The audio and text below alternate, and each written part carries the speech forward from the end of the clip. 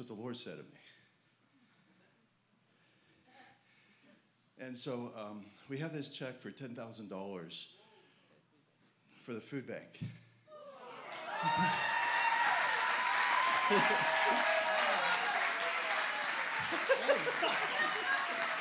It's hilarious. It's so fun. It's so fun because it's not our money, you know. Amen. Yeah. So, amen. We love you.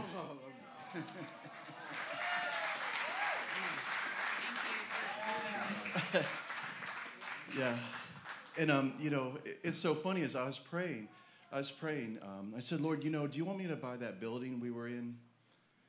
You know, and so I want to buy that building over there. It went down from $7 million to $1.7 million. And so I said, Lord, you know, I'll just, you know, I could pay cash and still buy the jet.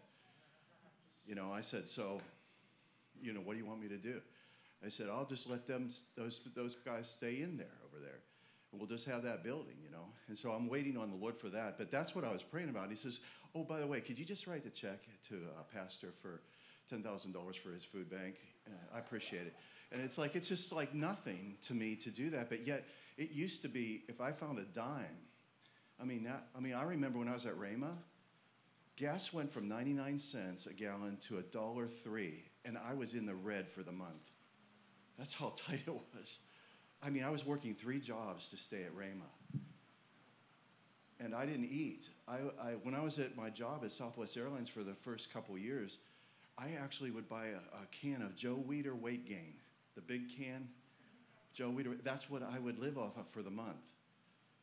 I couldn't afford to buy food because I had all these college bills and things like that. So I think about what the Lord has done in my life with finances and knowing like where I end and where he begins. And so I just wanted to tell you that I did that publicly for a reason. I wanted to be able to testify of God's faithfulness in our lives and Kathy and I's lives. We get excited. I mean, if it was 50,000, we'd be on the floor rolling and laughing. It doesn't even matter to us. Because what it means is that God is planning on getting something to us. But he has to get something through us before he can get something to us because it's a flow. Did you hear what I just said? That's a T-shirt. Anyway, the Lord told me not to use notes this morning, so he said he wants me to prophesy for the next hour. So, you know, out of my spirit, which is like normal to me. And what he said was the name of this message, and I'm forgetting a whole bunch of things, I'm sure, but the name of this message is called Putting Your Foot Down in Prayer. And it would be subtitled Bulldog Faith. And I've had ankle biters, I call them. They're little dogs that just clamp onto you, and they think they're really effective. You know, but they weigh less than 5 pounds. But they'll clamp onto you, and you drag them around. And after a while, it's amazing that a 5-pound dog actually is effective after a while because it gets irritating that you're dragging this thing around. And you're like looking, and it is fierce. And they show their teeth, and they think they're going to take you. But after a while, it's a little irritating. And all of a sudden, I realized that dog's tenacity is effective. After a while, you almost admire that dog for being tenacious. You know, and I want to talk about that kind of faith this morning in prayer, about being persistent in prayer and knowing that the Spirit of God, like so many times, has taken me to the future, and I've stood there knowing what was going to happen. And then I come back and I just play it out. I already know it's going to happen. And so one of the things that Jesus said that I wanted to say, he spoke to me this morning about this message, and then he showed me this verse, so I found it. And it's when Jesus was coming to the tomb of Lazarus. And if you read, it's amazing. This is in John 11. it's amazing what Jesus went through before he performed the miracle. And he showed me this because, there's a lot of disappointing things that happen when God is moving. Doesn't even sound right, does it? But a lot of disappointing things will happen. Jesus went through this too.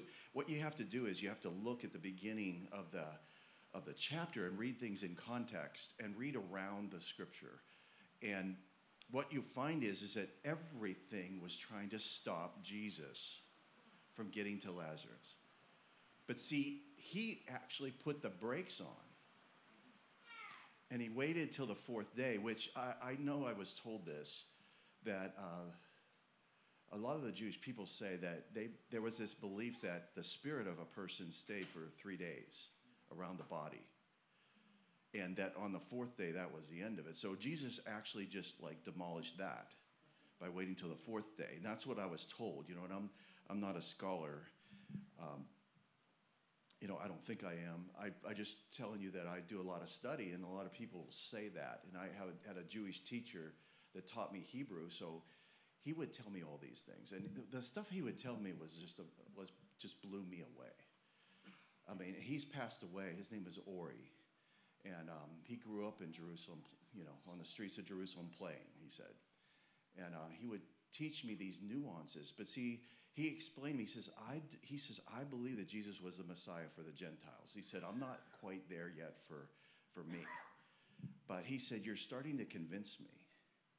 And over the years, I was able to share with him. But he said, Jesus, what Jesus was doing was this.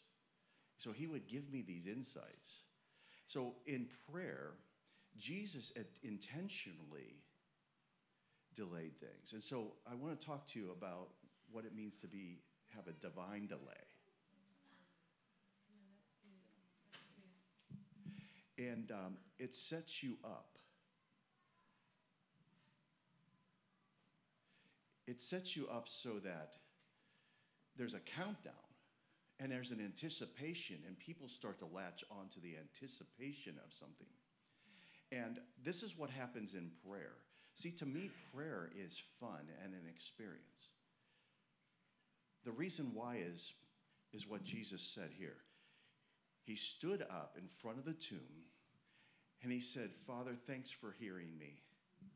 I know you always hear me. Bam. Relationship. Thanks for hearing me. You always hear me. He said, but I said it out loud for the benefit of everyone listening. And then I started to realize everything that I go through is really a prayer conquest. It's a journey. It's an experience as part of my relationship and your relationship with God. It's not to beat you up and get you distraught and worried and you get into this battle. Like, I got to keep my faith. Faith has never been mental. And Jesus gave us this secret. And all of you all over the world, listen to me. Jesus said that when you believe in your heart, not in your head, when you believe in your heart and you say with your mouth, you believe in your heart and you say with your mouth, mountain be removed, be cast into the sea. If you believe in your heart that what you say with your mouth will be done, it shall be done. So I want to tell you something. You can doubt in your head and believe in your heart. But you can't believe in your head and have something move. That is mental exercise, and it borders on witchcraft. Now, this is what I mean. You can get around someone that's deceived, and it won't be long before you are. And you don't want to be deceived, but if you don't make a judgment as a spiritual person that that's deception, that's wrong, then what happens is that soulical power, that realm will pull you in. That's why Timothy was told by Paul, listen, if someone has a form of godliness but denies the power of the resurrection, have nothing to do with them. Don't have anything to do with them. Why? What's what I'm talking about. There's a soul power, which is really witchcraft. Okay, so I can actually manipulate people.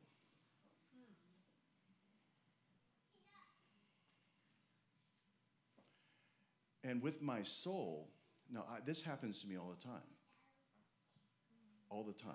I get around people and I feel like I'm being pulled a certain way, but if I'm not careful and make a discernment about it, I discern this is soul power. And so I'm not supposed to do this for this person because that's the soul. Their soul is very powerful. So like that's why I have to say, listen, we're booked up forever. I can't come. I mean, we're booked up forever, but if you want to talk to someone about it, you talk to Ryan. You don't talk to me about it. Because what happens is they sit down with me, and before you know it, I'm going to clear my whole year for them. Because of my soul, because I'll do anything for anybody. That's why I have to stay alone a lot. Because I have to live a lot longer, but people will just draw off of you. Okay, so Jesus was being pulled in his soul by Mary and Martha. Oh, Lord, if you would have been earlier, this wouldn't have happened. Scold them. And you can read all this stuff in this chapter. And Jesus had to go through this. I'm sure he's doing eye rolls. Okay, so here's why you have to put your foot down in prayer. You have to right away, if you talk to a general, if you talk to the special forces guys, and I had those kind of friends. I had friends that were in the intelligence field. They defined their borders before they went to war. They never went to war unless they defined their mission. Now, what happens is the objectives are listed there, and once you rehearse those, and so on the jet over there, they would all sit around, or in the C-130 before they were thrown out over a country, they went over their objectives, and they didn't stray from that no matter what. So even if their extraction point was compromised, they had the secondary. And if they got separated, then they knew when they split up, that one would go by water, one would go by land, one would go by air. They would split up so that they couldn't the whole team couldn't be taken out. But there was all of these scenarios that if this happened, we're going to do this. They already had figured out every chess move on the board. And if they knew that if something went wrong, everyone knew what they were all going to do and how they would meet up again. And the objectives were done no matter what. And it was made to be predictable. And so Jesus, if you look, so like right now, if someone needed to be raised from the dead, I would ask maybe half of you to leave. Now, that is not a mean thing to do. It is the necessary thing to do, because if I was one of those persons that can't even kick into neutral, then if I'm like doubting or fearing, then I need to separate myself from that so that I don't destroy the faith in that room. So that's why Jesus did that. He chased out people. Sometimes, because he was working with Peter, James, and John, he would use them, and they could go with him. But then there were times where he chased everybody out because they were not on the same page as him. Because he puts his foot down. The reason why he could raise Lazarus from the dead was because he was the resurrection. Yes. And he says that right there. I am the resurrection and the life. But if you realize who you are and that you are going to die someday, but you really don't die, and you're going to always live and exist, and that the knowledge you have down here, you're going to build upon forever. That you don't get to heaven and know everything. And there are people that actually are escorted right to class, and they go to class. There will be people watching my classes. Jesse Duplantis saw that my school will be played up there. And people will be sitting watching my courses for eternity. Not just mine. But you understand that we will always be learning, and you can't know everything ever because we're not God. Even in heaven, we won't know everything. And so if you realize that you're going to live forever and that it's only going to get better, then you don't want to waste any time with foolish things. You don't want to waste your time, and you don't take no for an answer. Now, the only magical thing that happens to you when you die is you lose your body, which is an anchor, a boat anchor. And you lose part of your mind that you didn't lose down here. Because you need to lose your mind. You need to be out of your mind down here. Okay? You need to be crazy. Please don't write me. People get mad when I say crazy, but they don't understand. Those 4 crazy friends that lowered their friend through the roof got that person healed. That's what I'm talking about. I'm talking about faith.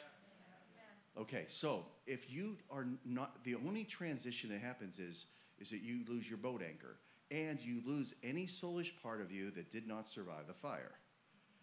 So if you submit yourself now to the cleansing fire, then when I passed away and I was with Jesus, I still had emotions and my mind, but it was cleansed. It was saved. I could not doubt. I could not fear at all. It's just like right now. My angel just came, and he's behind me. I cannot doubt. I cannot fear. I could care less what you think of me right now. Because I'm already in the eternal realm now because of this angel. But he could leave right now and go eat or something, I don't know, and I won't feel that anymore. But what the Lord says, what my goal is for you, Kevin, is that you walk this way all the time, whether there's an angel or not, whether people are throwing eggs at you or rocks. Can you still walk? And can you still preach the same message? So what he says, I'm going to train you. He says, you're going to Puerto Rico, and you're going to teach them how to poke the eye out of a hurricane. I go, you got to be kidding me. They have one every couple months. He says, not anymore. You're going to teach it. So he sends me to the poorest town, and we had like 32 people. That was the biggest. And of course, it takes twice as long because you have to have an interpreter, so it like takes forever.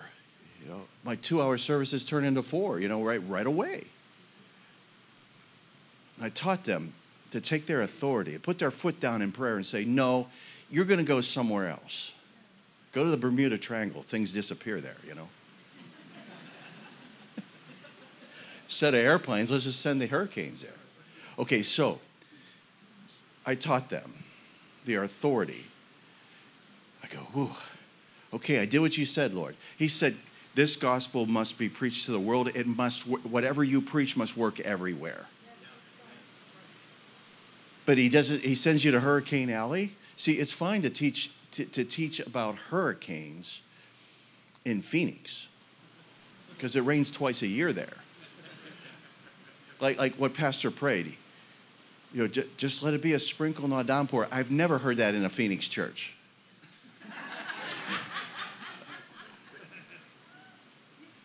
Even the serpents and scorpions and the tarantulas that are there, they're like begging for water.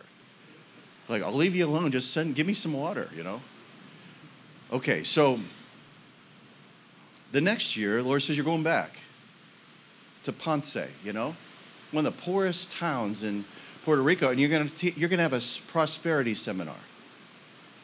I go, oh boy. See, this is hard. He goes, Kevin, if it's the gospel, it'll work anywhere. So I had a prosperity seminar. Supernatural finance seminar there for the weekend. And I taught it as though I was in Scottsdale, where I live. Scottsdale, Arizona, one of the richest places to live. at the time. The gospel message has to be preached in all the world, but it has to work everywhere. Okay, so with prayer, when you put your foot down in prayer, the reason you do that is because you know that the Lord hears you.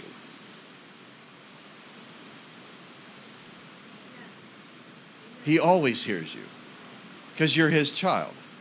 It has nothing to do with what happens in the election. It doesn't affect your relationship at all. People just fall upstairs, but it doesn't affect you. Like I said, it just adds a couple more rings to the circus. If you can take it as entertainment, then you can watch it. If not, you don't watch it. If you can't laugh, find something else to watch. Okay, so when you put your foot down in prayer, it's because you know that what you're about to ask is going to be heard, okay? Number one. Now, this is the next step, the big one. The big one, even though it's just one more step. You got to know that he's going to answer you. Okay? Now, listen. The same difference between these two steps is the same difference between, okay, I need somebody raised from the dead and I need somebody devil cast out of them. Got anybody that wants to do resurrection? Like, no, I'll take the devil. Well, why? Well, that's easier. Oh, is it? Maybe you haven't met the devils I've met. Everything's a miracle. What if you got to the place where you know that the Father is waiting for you to ask, and he has already determined that he's going to give it to you? I want to ask you this. Would you pray if you knew that God wasn't listening? Well, that'd be a waste of time.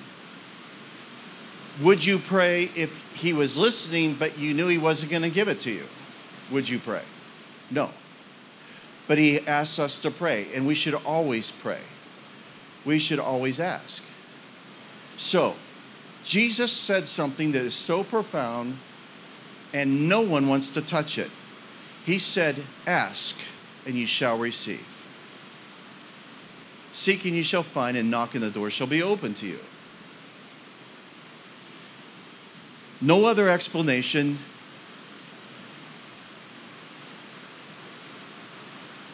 No other comment, just goes on to another subject. Until you look up the word, and the word is demand, and it shall be given to you. The word there is demand, not ask.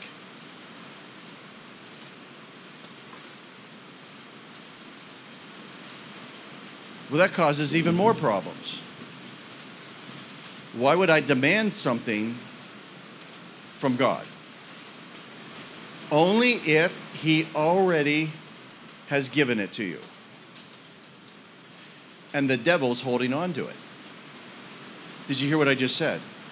When you put your foot down and you ask, demanding that what God has already given you come to you, then what you're dealing with is someone who's holding on to it and will not let it go, but it's yours.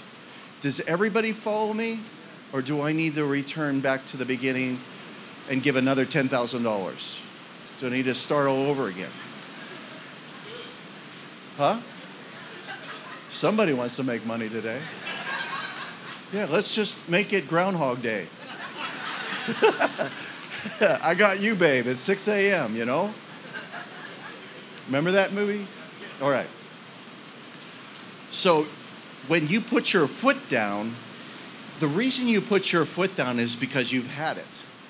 And the reason you had it is because you know that your Father is a good God, a good Father, who desires to give you the kingdom, has already laid out the mission and the objectives of the mission. The boundaries before the war have already been drawn. He's already explained to you that the thief, he labels the thief, the enemy, as killing, stealing, and destroying. And he said, but I have come that you may have life and life more abundantly. So he goes beyond, just like the conqueror and the more than a conqueror. He says, not only life, but abundant life. Well, I don't need abundant life in heaven because that's God's kingdom up there. And there is no lack, there is no sickness, there is no destruction, there's no devils. They don't come. They wouldn't dare go there. But down here, I need life and life more abundantly. Down here, I have to deal with the enemy who is killing, stealing, and destroying. So if I see killing, stealing, destroying, I automatically label that as the enemy. But if I see life and life more abundantly, I know the Lord is working. Okay, so I know that Jesus never made anybody sick. Because if he did, that would determine that the will of the Father was for them to be sick. And so Jesus didn't go around reversing what the Father was doing. If he was making people sick, then why was Jesus going around healing them? He wouldn't work against his Father, right? If somebody had died before their time, why would Jesus go and resurrect them? And unless the whole thing was a scam, that they weren't supposed to die. Okay, so he was reversing the enemy's intent, right? He went around doing good and healing everyone that was oppressed of the devil. So it labels what was really going on. So Jesus didn't work against the Father. He was only doing what his Father was telling him to do. So Jesus was good. The Father is good. So everything he did was good. Okay, that's the goodness of God. But see, you get into this idea about the goodness of God, it's actually substance. It's called glory. And it's abundance. It's abundance. See, there's gold in the glory.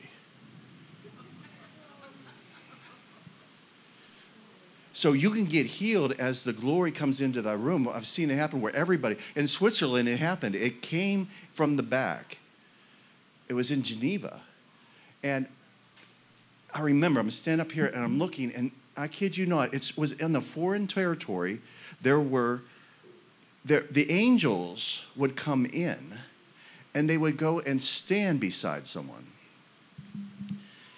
My angel that's here now, it took him 4 days to get into Germany.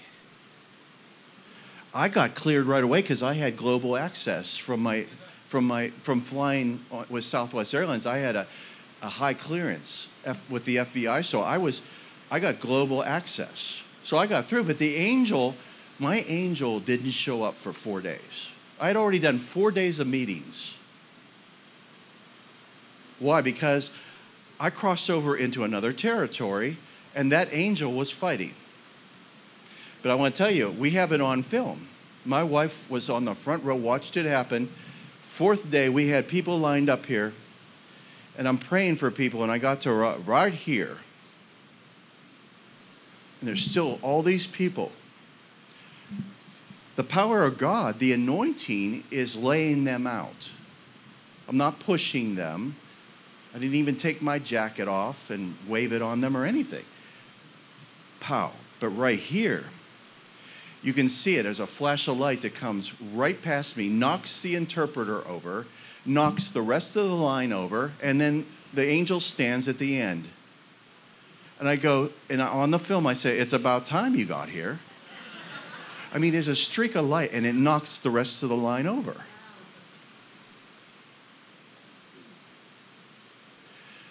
Now, I operated in what I operate in, just like you operate in your gifting. So this represented me working with God, operating in what I operate in. But from here on out was another way. But if this doesn't happen, then I have to keep going with the line and praying for people using faith and the gifting that's in me. Do you understand what I'm saying? But then all of a sudden the intervention comes and it's unexplainable. But it's all God. unexplainable ministry. Unexplainable. But God finishes it up, and he does what he wants. Okay, so with you, when you put your foot down, the reason you're putting your foot down in prayer is because you know that you're going to be heard, and you know that he wants to answer you, and you know, according to the word of God, that you will receive. And it doesn't matter how long it takes, because the realms are not congruent.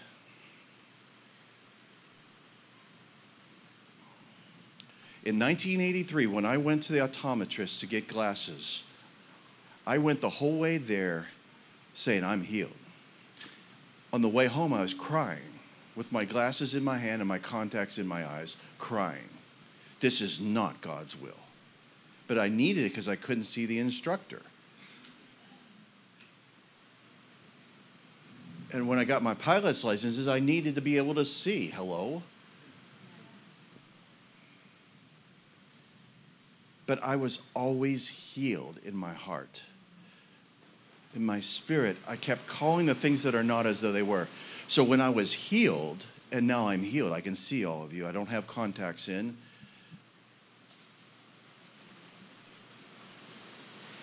It's no different than when I was crying on the way home. I believed I was healed in 1983, but it didn't happen until, 3 years ago? 3 years ago. Yeah. So, it's the same with our house. We bought our house. It took everything. It took an act of God just to get the financing to buy our house. Everybody was so mean. We're a new married couple. We just want a house. How can it be that hard? I didn't really realize at the time that it was a territorial dispute with that spirit that's in Scottsdale, Arizona. We went through that property in that desert, chased away wild animals while we were praying, just to figure out what plot was God's plot for us. We even when we moved in, my brother walked out one night. He was staying with us in the brand new house, and cattle were coming down the street. Coyotes, wild pigs,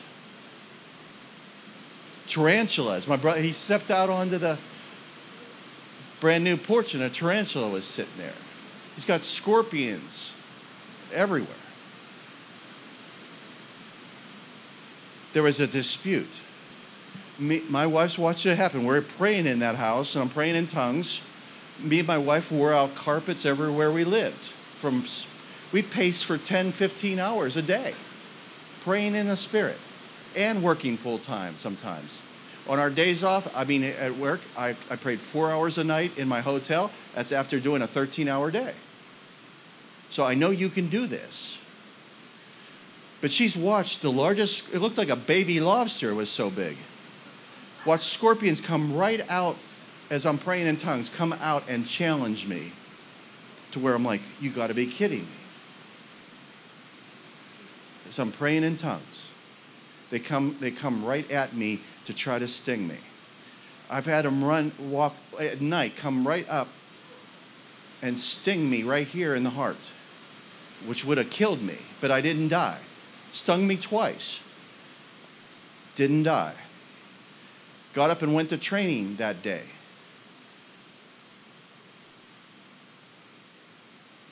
This one, I go, okay, you want a piece of me? I went and got lighter fluid and lit him on fire and sat there and laughed at him. I did. Crackling. Yeah, come on. Because you can't make this stuff up.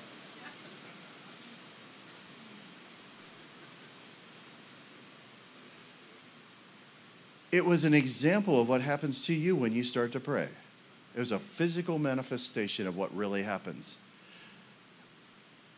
So when God places you somewhere, there's a reason for it while you're here. You're here right here this morning. You're all supposed to put your foot down and command these walls to expand. I don't care if you have to move. I don't care if this becomes the office for the pantry and you get a big church. It doesn't matter. You got to command these walls to expand. And what happens is the next time I come, you'll be 4 times as large. Not because of me, but because you put your foot down and commanded these walls to be expanded. This is the way it is. It has nothing to do with feelings. It has nothing to do with what you had to eat before or after. If you're on keto diet or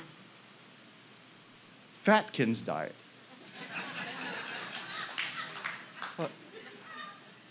The captain one day, we were at the airport where they have a blue burrito. You get a 1-pound burrito.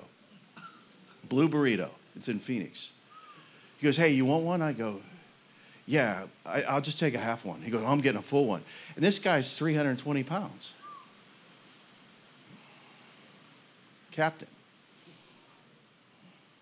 So he comes back with his 1-pounder. I come back with a half pound. He gives it to me. He goes, I'll take a Diet Coke. I go, what author? He goes, well, I'm on this Fatkins diet. It's really working for me. That's where I got that. He's already in heaven. So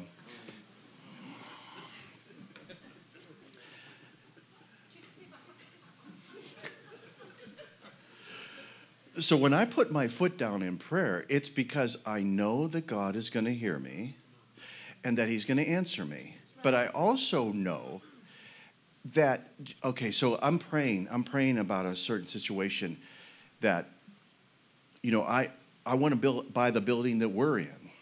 But the lawyer is going to give it to us, but she's going to retire, and so she doesn't want to move again. So she said, can I just stay there? I go, well, just sell me the building, and I'll give you free rent. She goes, no, I'll just wait. So I need that building. I need the whole thing. We're expanding. We already got places in other states. We're expanding. Okay, but the other thing is that I was being told by the Lord, this is what's going on, and you can do what you want about it with this other thing. And I said, well, Lord, okay, well, just confirm it to me. So I go to church, and Jesse DePlantis is preaching, and I'm on the front row, sitting there with Kathy and his wife, Kathy. And he says, the Lord says, you decide what type of this you want and when you want to buy it, and I'll back you. You can do it now, or you can wait for 2 years, but I'll back you on your decision.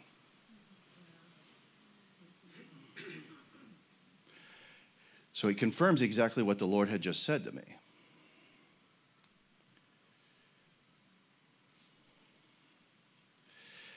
What freedom and privilege that God would say, you decide, and I'll back you. What a privilege to be considered trustworthy enough to make the right decision. And so, for the last 2 weeks, you know what I've done? Nothing. You want to know why? I'm waiting until the 4th day. I'm going to make it impossible.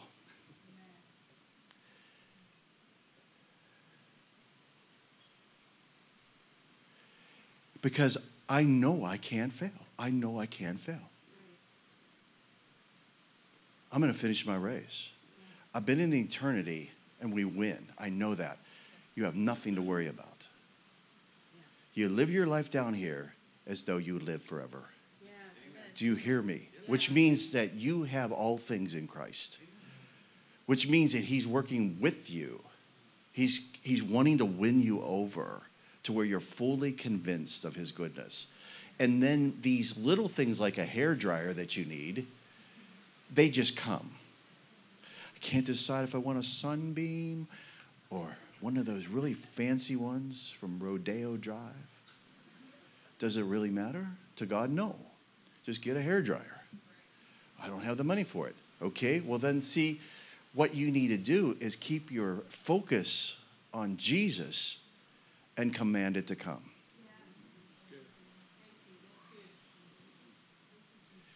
Don't focus on the thing.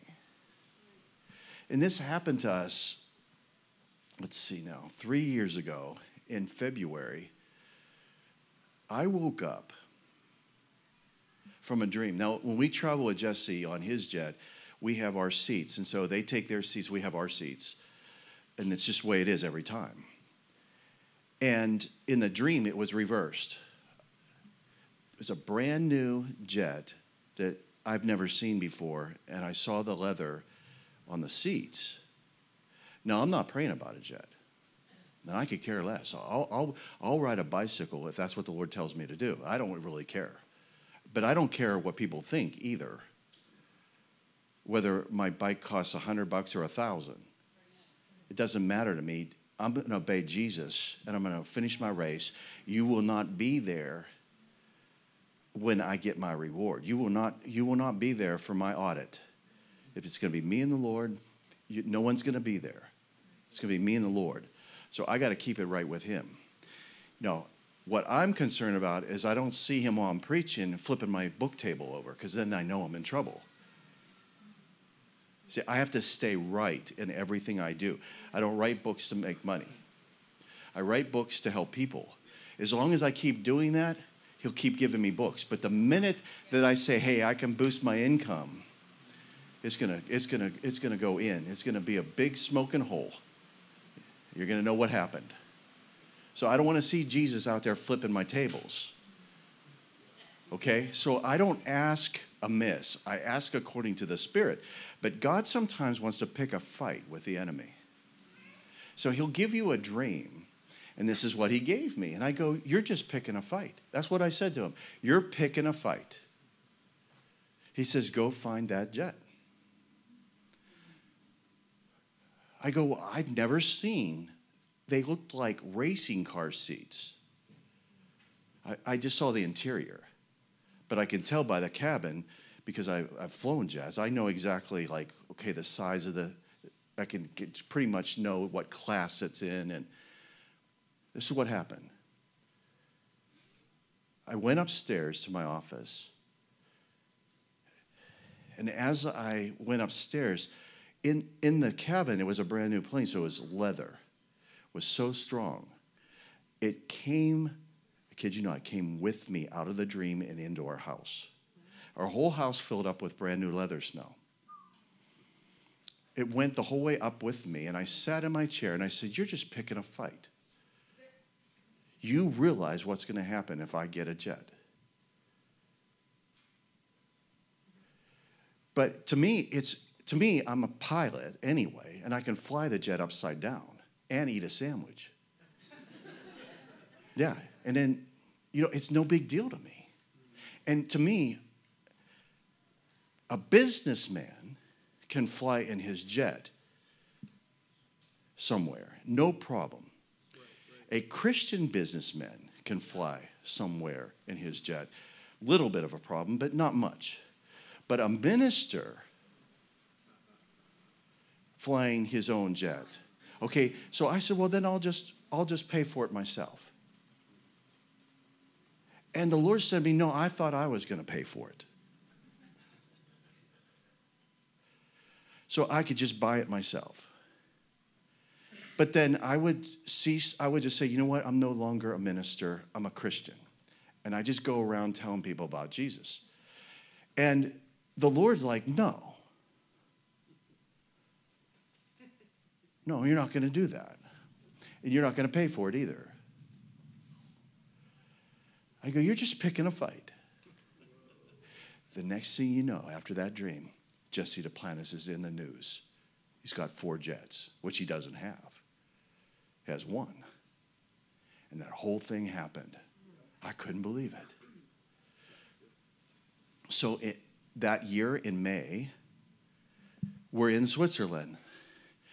And this Swiss banker, who is in every one of my meetings when I'm in Europe, I recognize him every time. Doesn't say anything, just he's there. He calls the church and he says, hey, I see Kevin's going to be in town. Can I invite him to my home for lunch? And so the guy calls me, the pastor, and says, no, I don't do that. Well, he's a banker. I'm like, I don't care. I've had people offer me $750,000 if I become their friend and mentor them.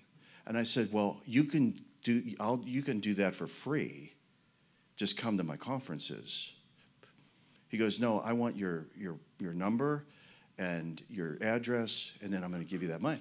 I go, you know what? Keep your money, because you're not getting my phone number or my address.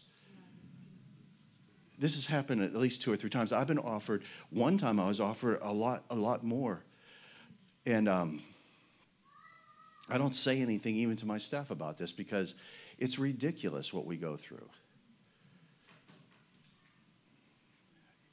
Do you realize how many millions I'd be worth, or our ministry be worth, if everybody kept their promise? I mean, I'm talking millions and millions of dollars. Okay, so I'm not moved by that. So the Lord says you can go. He says, the Lord told me, just you, Pastor, go with me, because I'm not going to be in another country with someone I don't know. So we go an hour into the Alps, and this beautiful home is right there in the middle of this mountain, and you have to take an elevator to get to his kitchen and his dining room. And we're sitting there looking over this. It looks like you're just waiting for the Swiss Miss girl to come with her hot chocolate and the Ricola. I'm serious. It's just like that. And these people are so wonderful. They're beautiful people. Spirit-filled, love God, and givers. They just love God. And he goes, welcome to Stans. I go, where the Pilatus factory is, the PC-24 is built? He goes, yeah, it's right down there. My son works there. You want to go? Within 45 minutes, I am sitting in the jet that was in my dream. I mean, the exact jet. There's only 4 of them built at the time. That's why I couldn't find them. The seats, are you ready for this? The ones that look like race car seats? BMW does the seats for that jet. That's why they looked like that. So if you've seen that picture of me and my wife on Facebook, that's the jet. I found myself in that jet within 4 months after that dream. And listen to this. You know what the banker said? He said, you need this jet. You're exhausted. You need this jet. He said, let's put the $500,000 down right now, because it's a 2-year wait. I said, we're not doing nothing. He goes, what? I go, I ain't doing nothing about this. This is not my idea. God started this. He will finish it. Amen. I don't know if you understand what, but see, I've walked away from so many things knowing that it's coming back and tackle me. Do you get this? Do you feel the spirit of faith? It's coming back. If you will walk away, it's coming back. It always comes back. Okay, so when I got saved, the Lord said, you're not going to the academy. I go, I just spent the last 3 years. I'm in my first year of college and high school to get ready just to qualify. I've been to the senator's offices and the representative's office trying to get them to choose me, because they can only choose one from their, from the state. There's 2 senators, so there's only 2 people. And then with the representatives, I think in Pennsylvania, there was 5. So Senator Hines considered me at the time. You eat his ketchup. But he got killed in a couple of years later in a helicopter crash. But I talked to all these people, finally got one of them to consider. Because they always choose their son or their neighbor's son, It's all political to get an academy slot. The Lord wakes me up and says, you're not going to the academy. I've called you. You're going to the Assemblies of God college. I go, that's not free. The academy's free.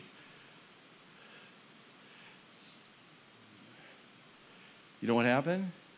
I went to my mailbox after he said that. I went to the mailbox, and the letter from the senator's in there. He goes, Kevin, he said, you are runner-up out of 3,300 people. He said, you'll get it next year. You're runner-up.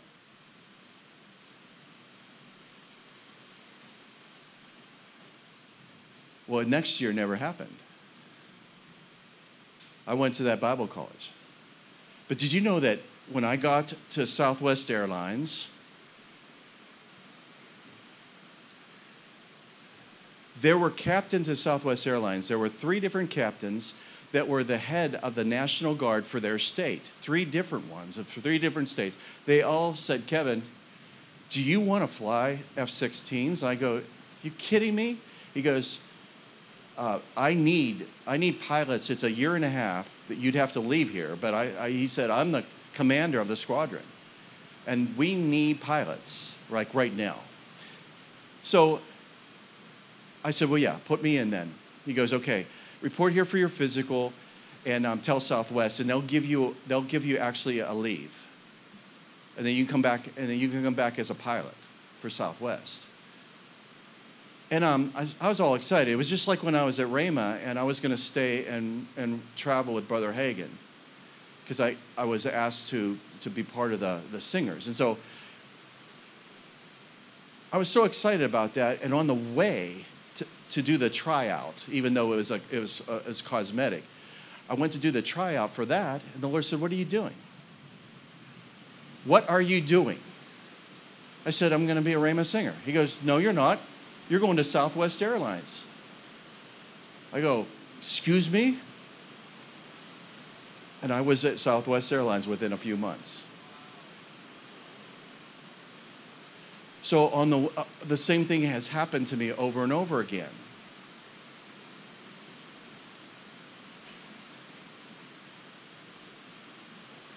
What are you doing? I'm going to be an F-16 pilot. No, you're not. You're going to be a flight attendant. I go, a flight attendant? So for 29 years, I passed up 3 different slots besides the academy for F-16. Then a pilot came and said, I'm going to give you all the pilot's licenses. The Lord told me you're supposed to be a pilot, so I'm going to give you everything. So he trained me and paid for the $250,000 and trained me. I got all my licenses. And the Lord said, you're going to stay as a flight attendant. So when the company asked me to be a pilot, the Lord said, no, you're going to be a flight attendant. Okay, so do you understand then, if God gives me a dream and says, you're going to have this jet,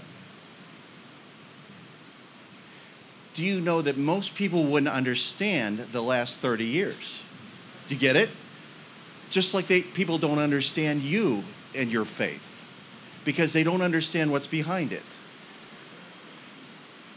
So you sow in your obedience. It's not always money. Sometimes you walking away is sowing, not allowing yourself to get the glory by delivering yourself or making it better. What if the reason you're here, what if the reason you're hearing this is to know that God has kept track of everything that you have walked away from in obedience because he had something better? Doesn't it say that in the book of Hebrews chapter 11? Some people would not be delivered. They refused because they wanted a better resurrection. They refused to be released. That goes over well. You won't hear that much this morning in most churches. Why? Because they saw him who was invisible.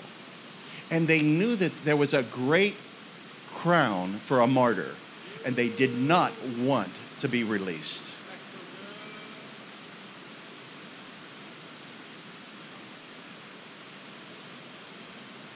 You're going to see people with martyr's crowns on them, and they're like, wow. But were you willing to pay that price? Are you fully convinced in Jesus to where you would die for him and refuse to be released? No, go ahead. Like Peter said, just hang me upside down. I don't want to be upright like my Lord. I'm not worthy to be upright on the cross. Hang me upside down. That is faith. But see, that's not faith that's a victim. That's faith that knows that there's a crown for those who are martyrs. But that what doesn't preach well. That doesn't get good offerings. That doesn't like make people feel like they want to skip out of church. But see, the reason why is you haven't put your foot down. You will not be denied.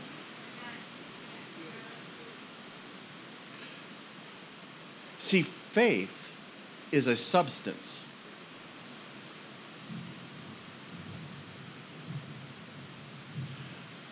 Jesus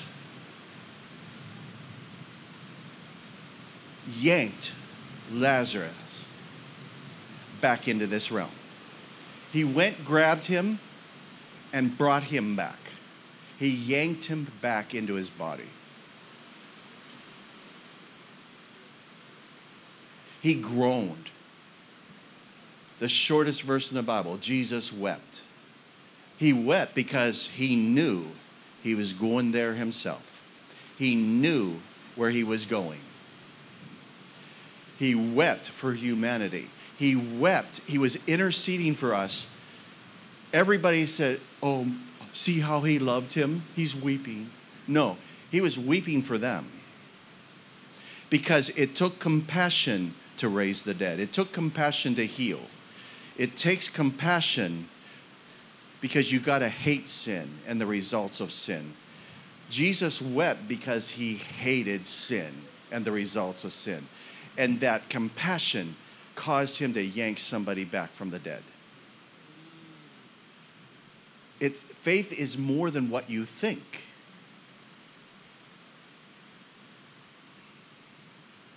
So all of you, I'm being a little harder on you all.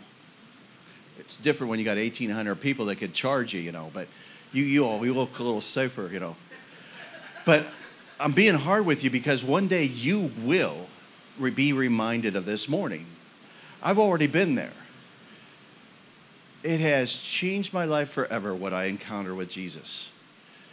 And what I've brought back with me is this, there are those of us who will adhere to the mission's objectives and those who will not.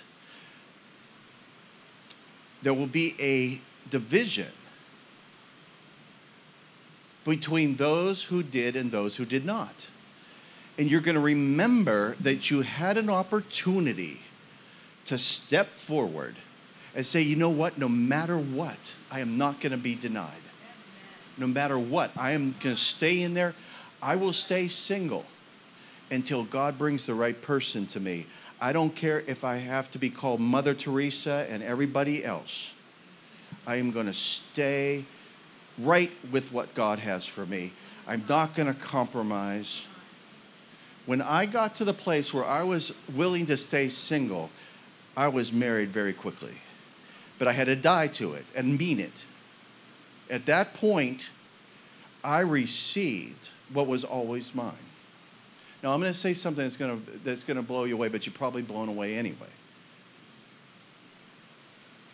When I was with Jesus, there was a stack of this size letters, stacked 4 inches tall, sheets of paper. It looked like prayer requests. I said, what is that? He said, that's everything you're ever going to ask me. It's already signed. I go, wait a minute, I haven't even prayed these yet? He said, that, yes, and I've already signed them. They're yours. It's sitting right there on his desk. So I'm sent back with this kind of thing inside of me.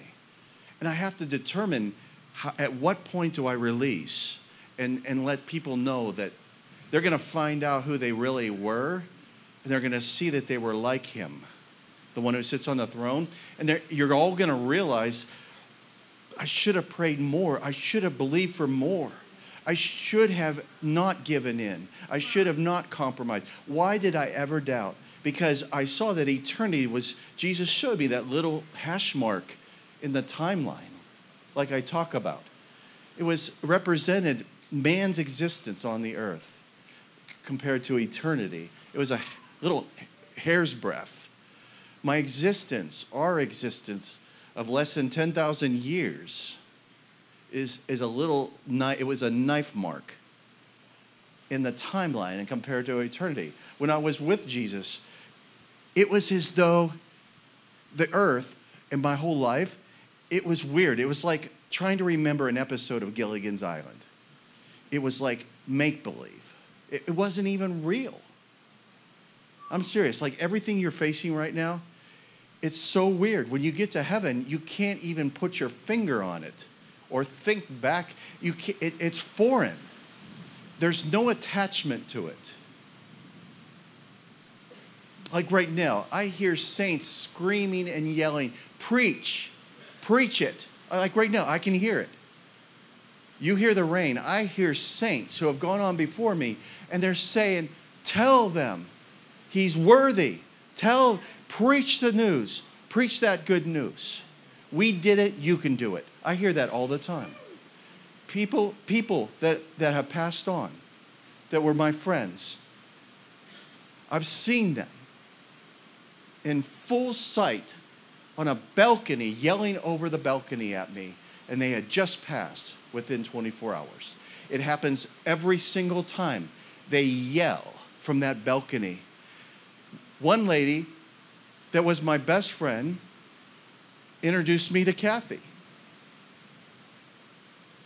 And then she got sick and she passed. Within that day, I saw her on the balcony and she yelled down at me. She said, Kevin, and I'm like looking, and Kathy's not saying anything. We're married. She's not. I go, and Kathy wasn't saying Kevin, but there's nobody else there.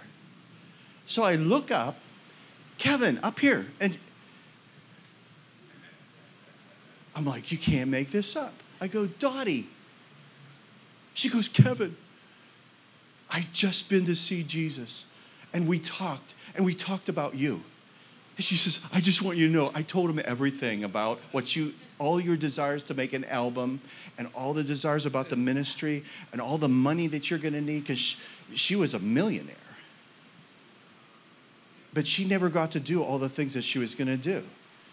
She said, I just want you to know, Jesus told me he's going to get everything. So he let me tell you. He says, just so you know, you're going to get everything. This is back in 1993, right? 94. Well, look now. This just happened last week with Ryan's mom. She just passed away.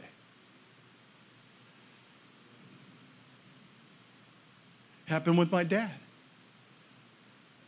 I'm not communicating with the dead. I'm communicating with the living. They didn't come back and appear to me. They were just hanging over the balcony. I don't think you can crucify me for that. It's a balcony.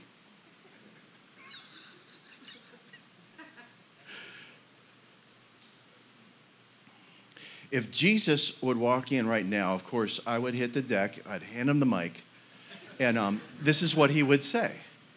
He would say the same things I'm saying. Don't ever give up. Don't ever back off. I don't see these four walls. I see them, but they're about another 200 feet in every direction.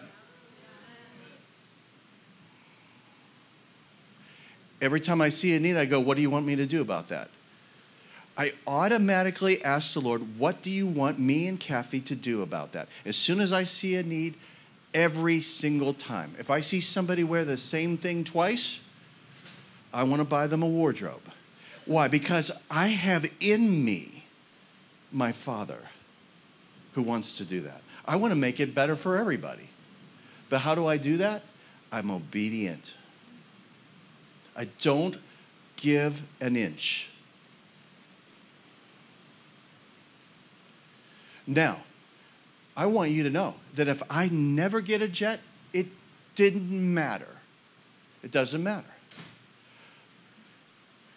It doesn't matter. If this is the last meeting I ever preach, it wouldn't even matter to me. If that's what God wants. I will walk away and disappear, and I will give you my address on Maui.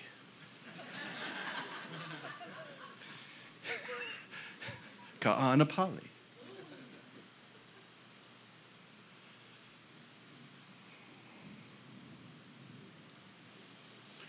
And I will on purpose post every day from the beach. I will walk away.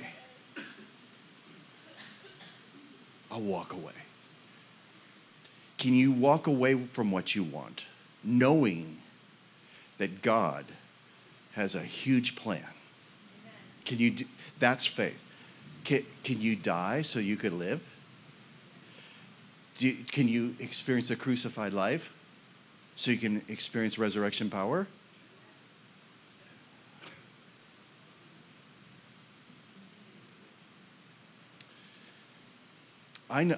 Listen, I read Paul a lot.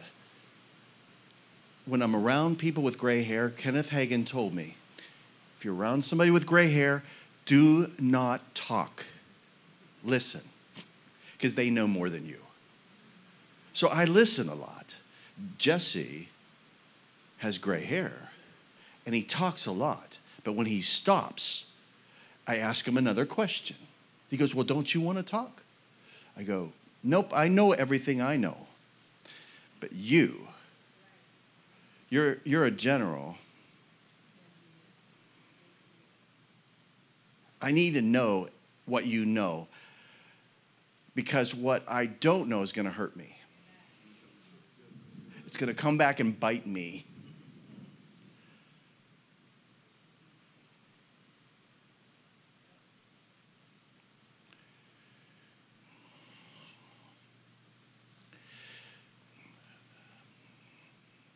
The Lord had told me three years before that the move of God will happen. It will start in January of 2020. So for 3 years I announced it. It's already started, but it will take 3 years for people to realize they need to get in, because that's what we do. God's got to pick us up, levitate us to show us that there's a move. Gold dust everywhere, gems, and then we're in. But what about the first person who doesn't have gold dust or gems or is not levitating or whatever? I'm just making this stuff up. What if your filling is not gold? What if you still have your old one? What if you're hurting? What if the move of God starts and you're in a stretcher? You see, the first person that's in got healed when the water was stirred.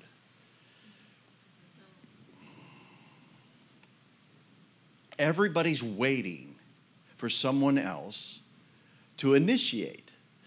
But see, a true leader is one that knows the opportunity is there.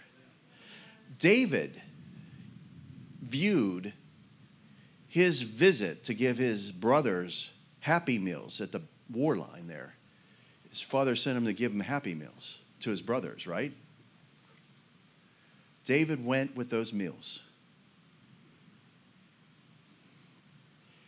And all of a sudden, David discerned that his platform's set up. It's time for his promotion. He went around like, why are you guys in your tents? Who's gonna confront this uncircumcised Philistine? You don't catch that, but when he said this uncircumcised Philistine, what he was saying was this person who's not in covenant with God. See, he realized the covenant. So he went at him knowing that this was his day. He had already been anointed by Samuel. This was the day that he moved into it. That's a true leader. Discerning your day, your opportunity. But see, David was patiently waiting. Did you know he waited 17 years? From most scholars say 17 years from when he was anointed. And he ended up in a cave called Adullam. Now, Adullam means justice of God, or justice for the people. And all that were broke, disgusted, discouraged, gathered there to support him and became his fighting men, 400 of them. The qualification was broke, in debt, discouraged, disgusted, busted, whatever, And you look up those words, and it's like, well, that's pretty much everybody. So you qualify. But those men, he trained 30 men to hit within a hair's breadth their target with a sling, which shows you that that rock wasn't a guided missile. David was practicing all the time. If he wasn't throwing rocks at trees with that sling, he was playing a harp. He was getting ready to drive out devils with his harp and to kill giants. He had been anointed, but hadn't been set in. But yet he picked a target and he practiced and he practiced. And so then when his time came, right in the middle, the forehead, and then he trained others to do the same thing. This is what you're going to do. So you got to discern that there's a time where God is going to place you in a situation, and it's your time to be the leader. David could not find one person, including the king, that would go out there and confront him. And they were bribing him with a wife and all this money and part of the kingdom. And the armor wouldn't work. That's not how God trained him. He didn't fit into the mold. He didn't fit. He went out there with the giant said sticks and stones. You come at me with sticks? I want to show you what's in a leader. Someone who puts their foot down and will not give up, and that was David. Now listen to this. I think it's interesting. I found the other 4 giants in the Bible. David didn't plan on missing that day when he got 5 stones. He planned on all the relatives coming when they heard that he took out Goliath. He planned on taking out the whole family. Because he didn't miss.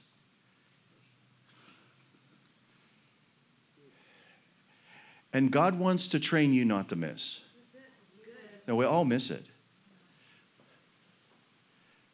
But a lot of it's not your fault. You're in a war. And a lot of you are judging yourself by your past. But God doesn't do that. Doesn't matter. What he's looking for is character. What he's looking for is faith. What he's looking for is someone that doesn't give up.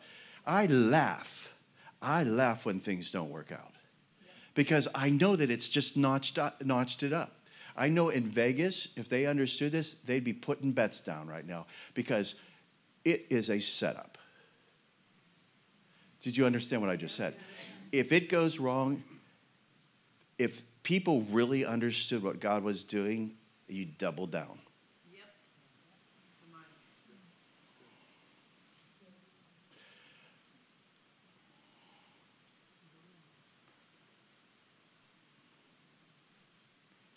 It's a holy place right now.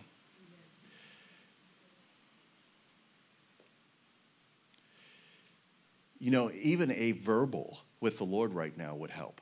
Even a verbal, just saying, you know what? I'm going on. I'm going on.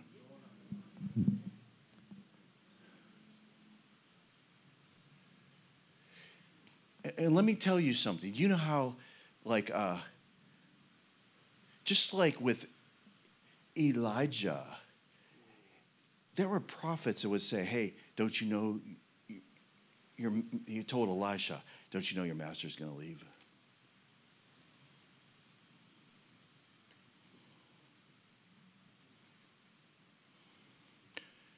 Then after he left, well, let's go find him.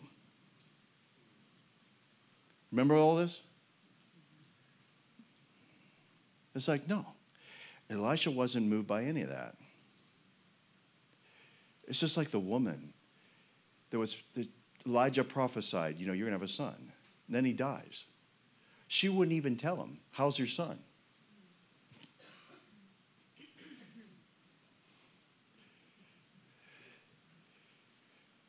She made it impossible. She got her son back. But she didn't run up and say, you told me. And he's dead.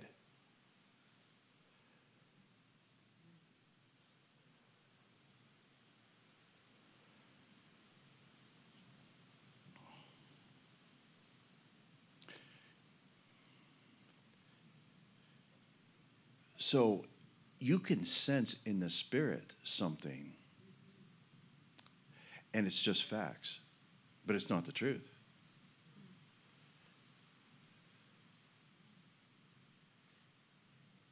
Elisha only focused on what he was told. David only focused on what he was told by Samuel. Elisha focused on what he was told by Elijah. But things will work contrary. And you have to know what your track is. And you have to put your foot down. So to me, prayer.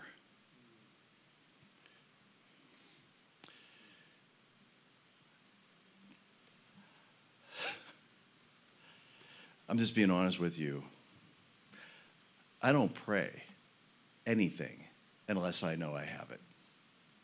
I never pray asking for something. I don't pray that way. I walk with God and I demand his perfect will to be done. I yank his will into this realm. I do. Not being, Kathy knows this. When someone dies, I pray in tongues. I'm not going there. Somebody has a devil problem, I pray in tongues. I don't say anything right away because I got to find out if that person opened that door to that devil, because that thing is bringing 7 back. So it'll go, and then you got 7 more. And then they got a whole house full. It's a lot of mouths to feed. You got all these invisible friends, and, so I want to get to the root of things. So with God's will, that's the root of everything. So why? Like I demand you to have a new building. I demand it. I'm not asking for it. You're going to have a new building. That's the way it's going to be. I don't have anything else in my spirit. I'm not going to build something with duct tape and cardboard. No, I want a brand new. I'm not going to fix something. God's resolution is not duct tape.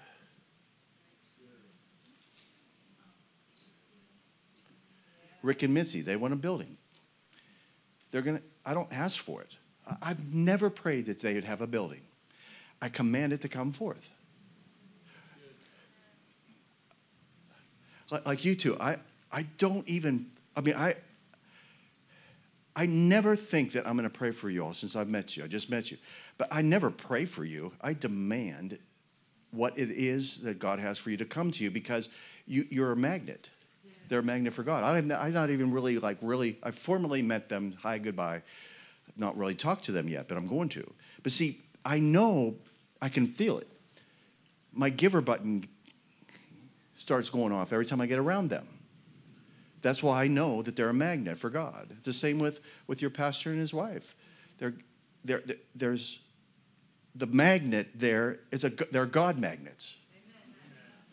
I don't know what else to say to y'all. But the blessings have to come because they're doing what they're supposed to do.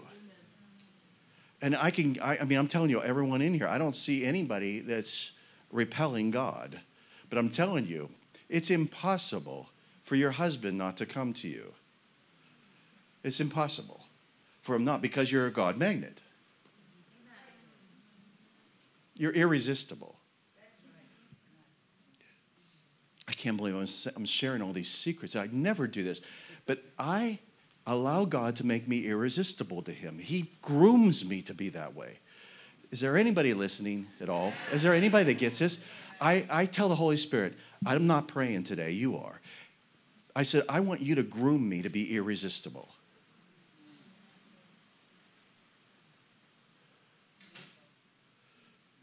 Make me a bride that is irresistible to Jesus. Make the body of Christ irresistible so we can get out of here.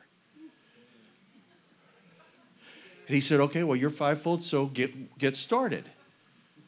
So now I got to convince the fivefold that they're not supposed to be turned outward, speaking against nations, but they're supposed to be talking and building the body up. Well, I can't believe I just said that. Like a duck, because the stones are going to come. Okay, so this is what happens. We were in Seattle, Washington, and my pastor came up, and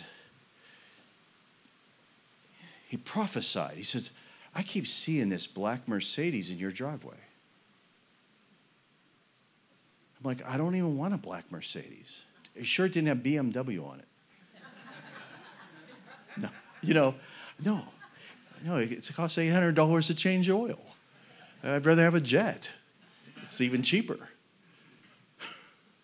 It's cheaper to change the oil in a jet. He goes, well, I just see it. He goes, I get this word. Everybody I've got this word for gets a Mercedes. I'm like, dude, okay. All right. So Kathy's like, oh, we'll accept it.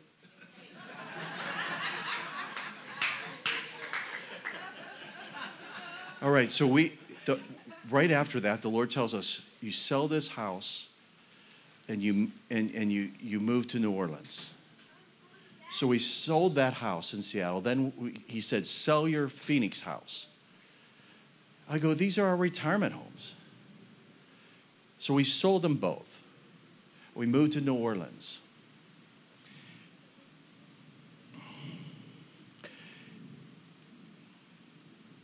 So in 2013, we moved into our house in New Orleans. And this guy, Jesse Duplantis, kept calling us and wanting to go to lunch. I'm like, I can't even understand this. So he pulls up in this black Mercedes, and I look through and I go, honey, they're here. And the Lord says to me, he said, what is greater, the black Mercedes in your driveway or who's in it? And I realized that the prophecy had come to pass, but greater is he who is in the Mercedes. See, do you get it? So sometimes when prophets see things, it's not the whole thing. That prophet saw a black Mercedes in my driveway.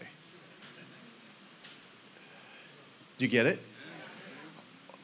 I'm trying to help you here. Your faith will take you beyond what you understand. But it's not a mental thing. So I want to announce to you and to the world that the Lord is making you irresistible. And you are attractive to him because you're being groomed by him. The same spirit that rose Jesus from the dead is dwelling in you, and he's also praying through you. And we live and we move and we have our being in him. Hallelujah. Is it still today or is it tomorrow? Okay. Whew.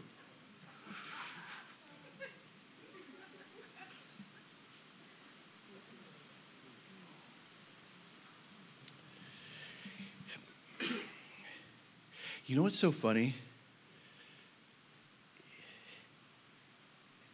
When the Spirit comes on you, it's almost like he takes you over the wall it's all your limitations. And then the Spirit comes on you and you get a peek over the wall at your future. It's an amazing thing. It's like you operate in that prophetic and you're speaking by the Spirit. And then all of a sudden you get to peek yourself. Yes. Under that anointing, you can see ahead.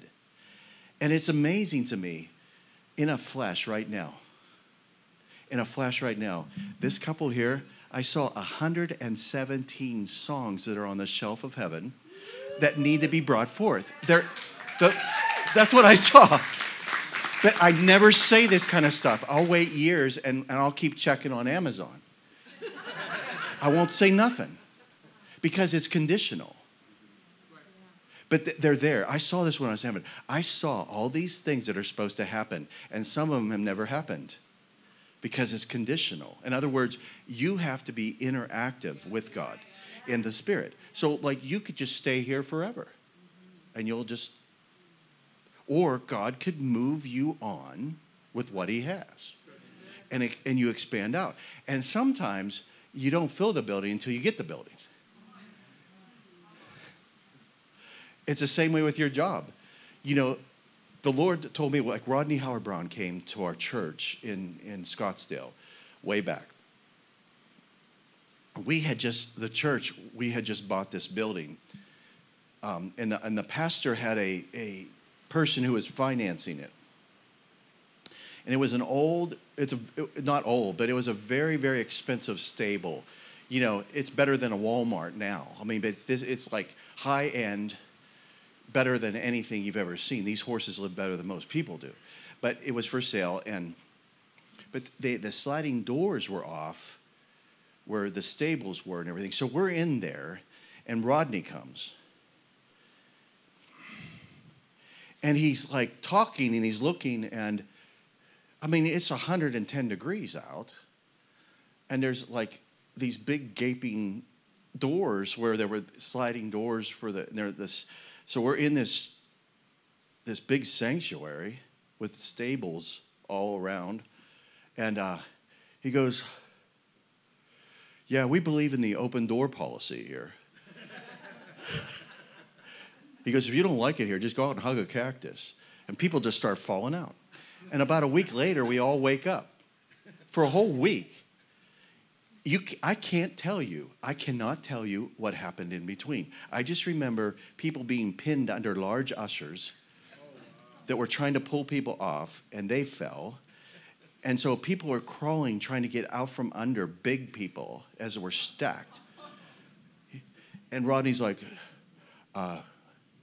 be careful with the bodies. They're not sacks of potatoes. You know. Move the bodies off to the side. See what I mean? And the same anointing just comes right through me when I talk about it. Okay, so he's there. It was open heaven. I have never been the same since then, but I've never met him.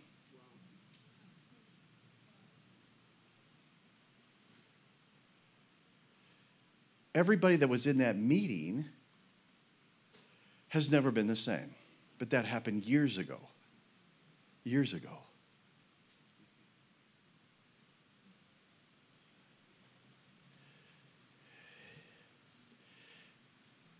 I feel like Kenneth Hagin is right here with me. I feel like Benny Hinn is right here with me. Jesse's right here with me. It's the most amazing thing. Every person that's laid hands on me is right here with me. It's the strangest thing. And what it does is it causes you to be able to see further. And I realized when I was in heaven, there was all these books, all these things that, I mean, my books, that's how I know how many books I will write, because they were on a shelf in heaven. And the angels that came to me, they handed them through this veil. And they said, this is from the Lord God. And so you're not to go with that publisher and with that movie company to do your story. Because these are from the Lord God, and no man shall touch them. And they handed it through the veil. And I said, well, what do I do? Because there's this veil. And it was covering my book.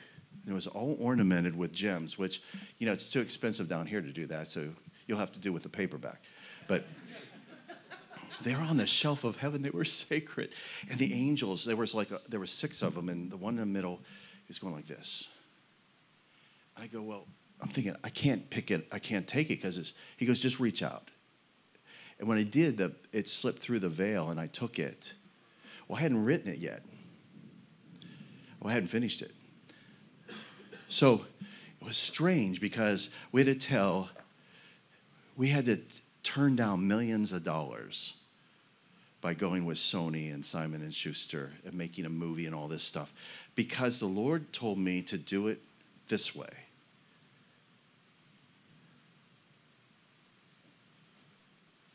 But I wouldn't be standing here if I had done it the other way.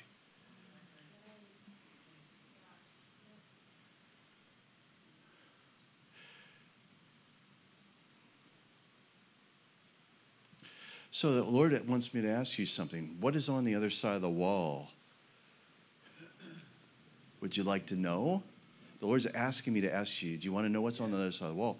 Well, what you have to do is you have to see yourself on the other side of the wall already. Because that limitation can't stay there forever. Because in your spirit, the Spirit wants to take you over it, through it, whatever it takes. And the limitations that are stopping you are only in your mind.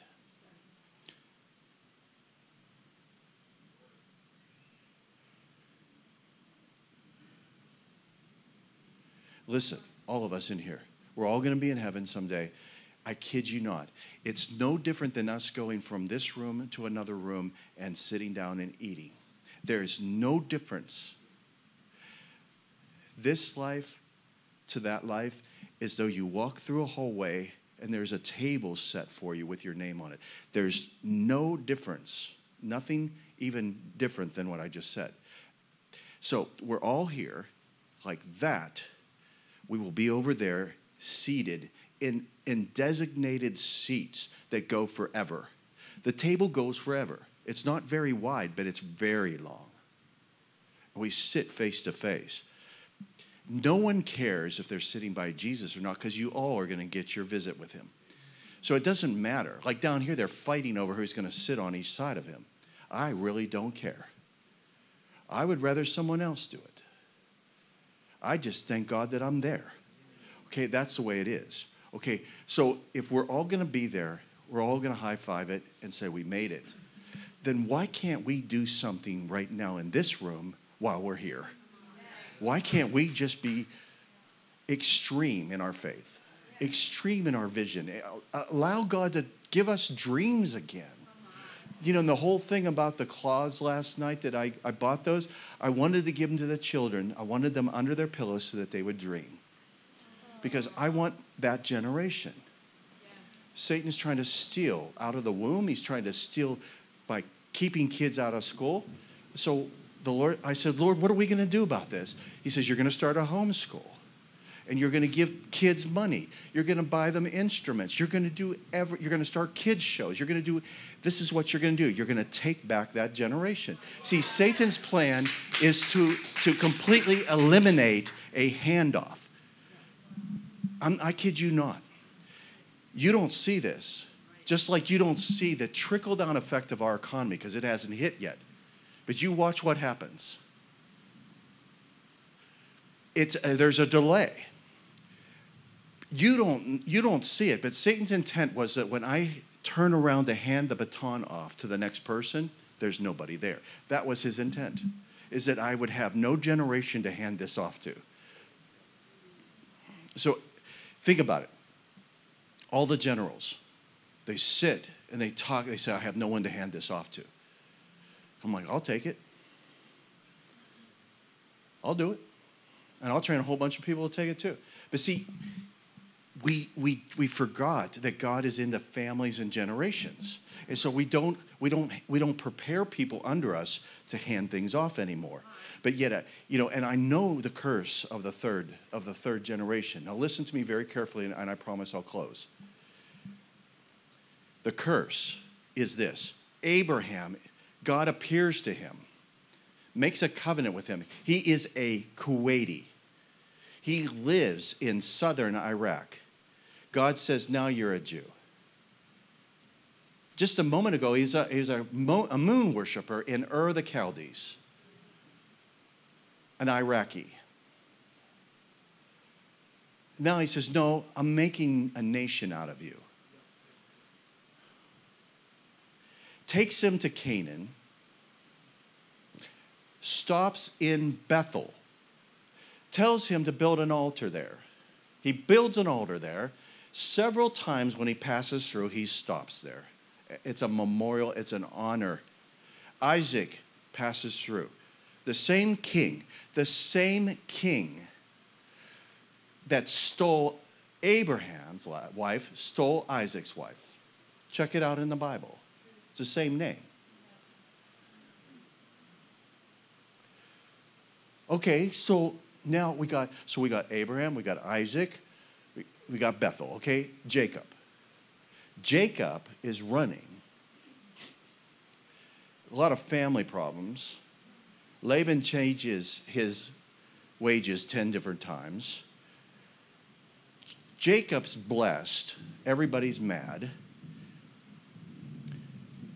So Jacob gets tired one night. He lays down, doesn't have a pillow, so he takes a rock. He's in Bethel, but doesn't know the heritage. Think about what I'm saying here. This is what Satan's design is for this generation. Not to remember the heritage we have. Not to be able to hand off to the next generation. You know? So he has a dream, a vision of a ladder. And the angels are going up and down. Well, no kidding. The portal was opened up by Abraham. Isaac visited it. Jacob didn't know his heritage. Why do I know that? Because when he woke up, he said, I did not know that the Lord was in this place. Well, he should have. That's a direct quote from Jesus to me. He should have. He should have known that the Lord was in his place. And I'm convinced that that stone was part of the altar. That stone, when he put that on his head, that was part of the altar, and it opened up a blind man's eyes to the spirit realm. But that generation should not have been blind.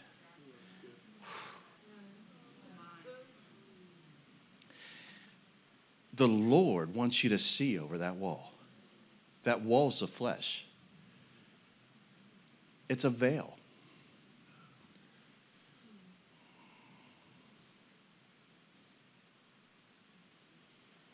I'm going to do something that I shouldn't do, but the Lord is telling me to do it. I saw this 3 days ago that I would say this, and I said, no, I'm not.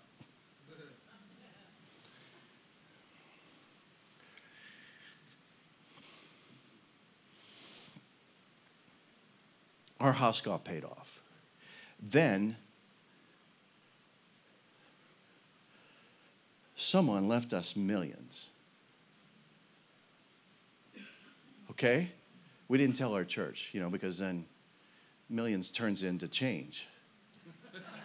So we didn't buy a new car. We drove the same car.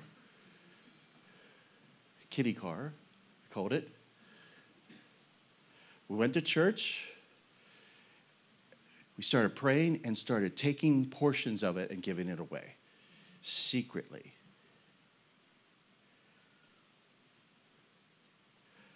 We walked in late to church one morning, and who was that guy? Because he was trained under Kim Clement. Rutkins. Yeah, Prophet Rutkins. He was speaking that day. So I come in, we sit down, it's already started. He goes, you, sir, don't sit down. He said, get up here. Is that your wife? I go, well, you're the prophet. You tell me. No. No. We went up there. He says, thus saith the Lord. Now, this is what he said. Nobody knows. Nobody. Not the pastor, nobody. Especially not the pastor. No, I'm just kidding. You know what I mean? It's like, all of a sudden, everybody's your friend, This man says, I've never met this man. He says, thus saith the Lord, the next million that's coming. The next million? Everybody turns around and goes, they don't even have a million.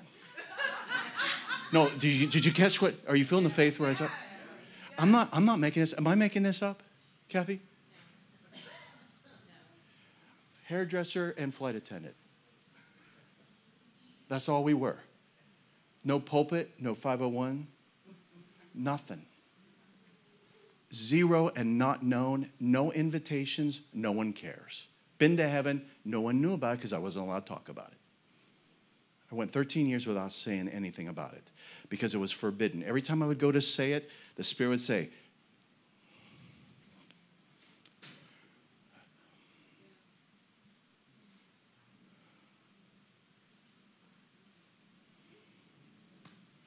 so this is what happens. I can't explain the first million, but now I'm wanting to know about the next million. But I had nothing to do with any of it, and there's no way that we can do what we did. We're just blue-collar workers, servants. Worked for free in our church when other people were getting paid. For years, working full-time and then spending more time than the pastor was at the church and not getting paid, not even a free meal. Didn't care. We were sowing.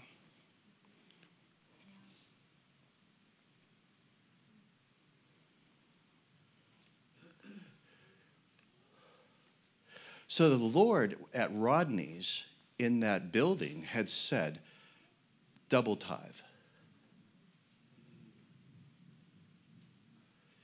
Like, what does that mean?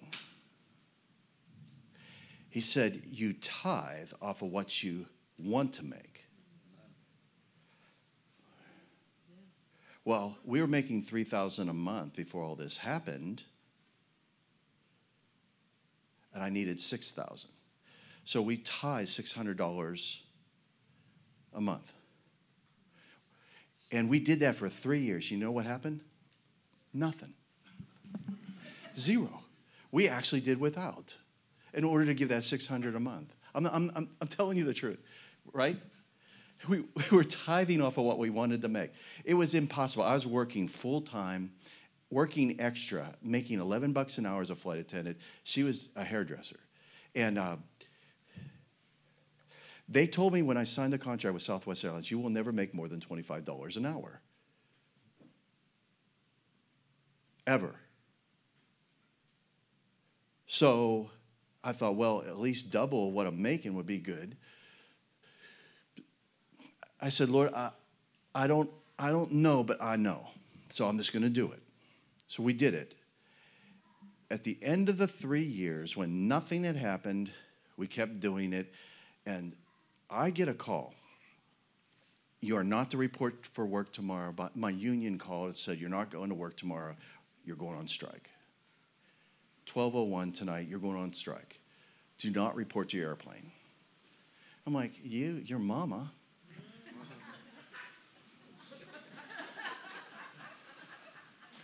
I said, no. The Lord is going to rebuke the devourer for my sake. The Lord is going to rebuke the devourer for my sake. The windows of heaven are open. You know, Malachi 3:10. Okay. At 11:59, Colleen Barrett, vice president of Southwest Airlines, tells Herb Kelleher, we're going to settle with those flight attendants because they spend 85% of the time with the passenger. We take care of them. 110% raise.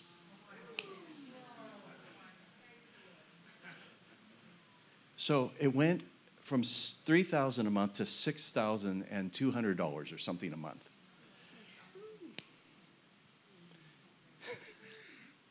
But you know that tithing's Old Testament, you know. It's so interesting to me. You see, the Lord will have you go over the wall and build something there.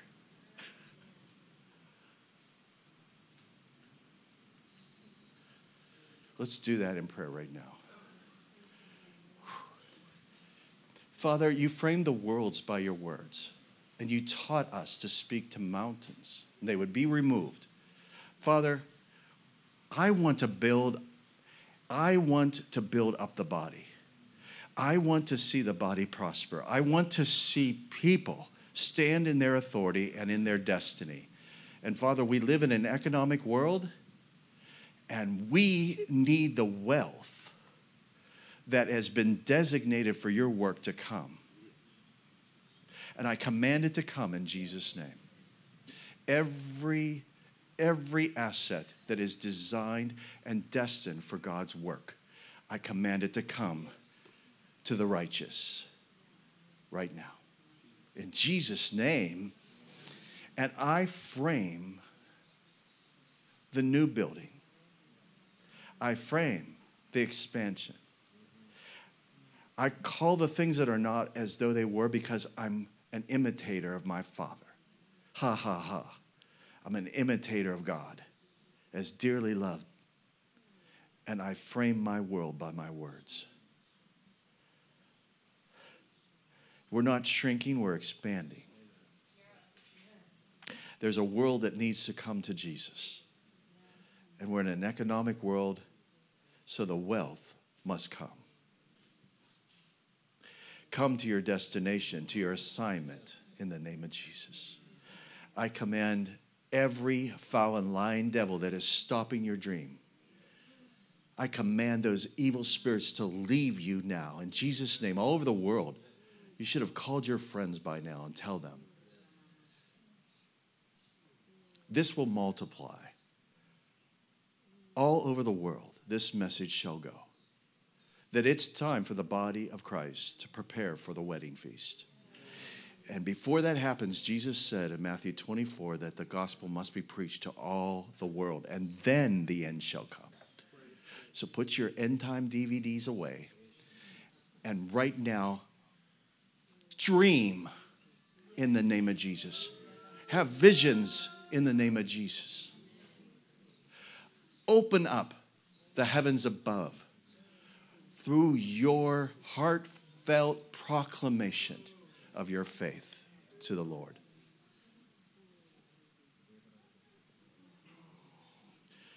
I'm believing for 1 billion souls.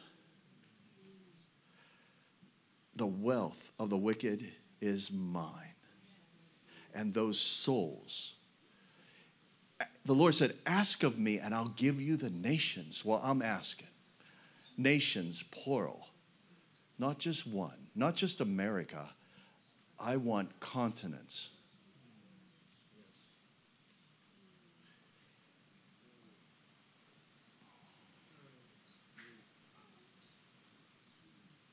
Ha, ha, ha. Everybody stand in here. Come on. As you stand, you're gonna stand up in the glory cloud. And I want you to receive the impartation of the things that are not, that really are. They're going to come upon you. It starts in the Spirit. It starts in the Spirit. You receive in your spirit. And then it is manifest through your tongue. It's an exchange. There's a transaction happening. I can hardly talk. There's a transaction right now because you can feel the heaviness, the weightiness. Oh, all over the world, reach out and grab this. There's a weightiness of heaven. It's because the glory wants to come through you and out of you into this realm. The Lord is imparting your future into you right now. It's pages, it's terabytes of information that will take years to manifest. Oh, they say, oh, Kevin, it's only going to be days and Jesus is coming. No, it ain't coming until the harvest comes in. I want 1 billion souls at least. There's almost 8 billion souls on the earth right now.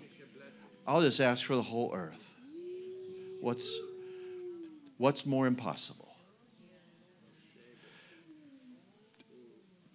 Give strength to everyone's body right now, and I command sickness to leave and disease. I want creative miracles. Supernatural finances. In the name of Jesus. Oh, can you guys play? Is that all right? Oh man, I'm serious. This is not superstitious. There is an impartation coming from heaven right now. It's going to change you forever. God's doing his work. The Spirit of God just said to me, nothing is impossible in this environment. Nothing. Nothing. Receive your husband right now. Receive your wife right now. Just receive. Receive your provision right now. Receive your debt-free status. Receive your healing right now. See yourself walking. See yourself whole. See yourself well. Sickness shall depart.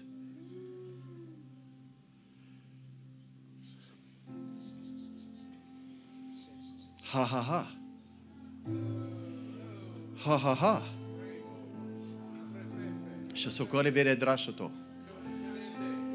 Say this with me. The Lord is good, and his mercy endures forever. This is what was said when the glory cloud came in to the temple. The Lord is good, and his mercy endures forever. The Lord is good, and his mercy endures forever. That means right now, 1,000 years from now. What's the difference? Hallelujah. Do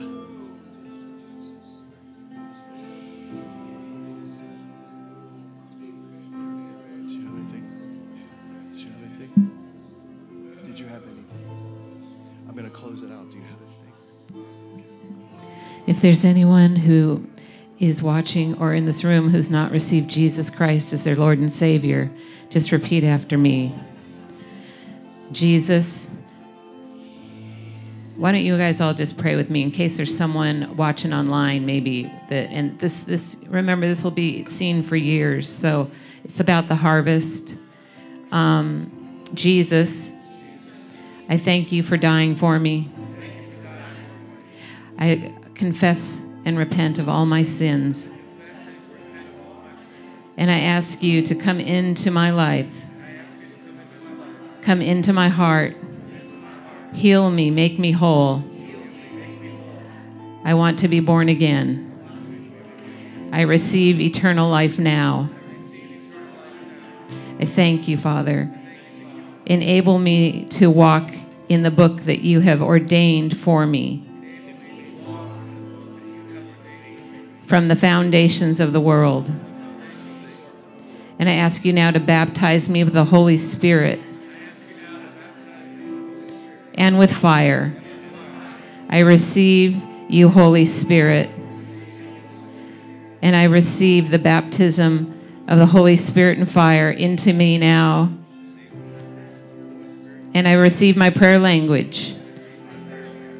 And I pray in other tongues. So let's all, as we begin to worship, let's pray in the Spirit a little bit. Help those people online. Thank you, Lord. Horamamase. Oh, barededesho. Oh, ramamase. Thank you, Holy Spirit, for filling your people. Filling your people now. Holy Spirit and fire. Fill your people now. All around the world. Fill your people now. Holy Spirit. Holy, holy, Holy Spirit. Spirit of the living God. Holy, holy Spirit of the living God, who was and is to come. Thank you, Father. Thank you, Jesus, that you're coming again.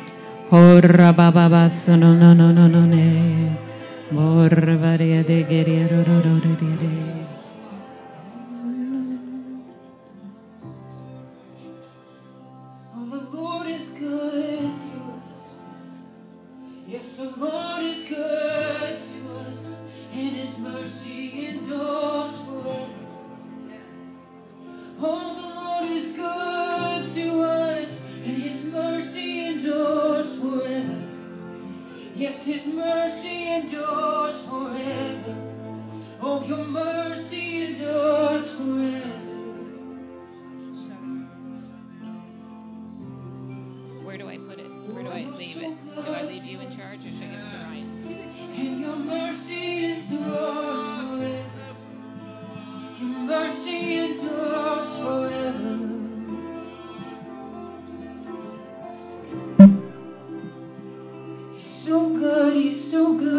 His mercy endures forever.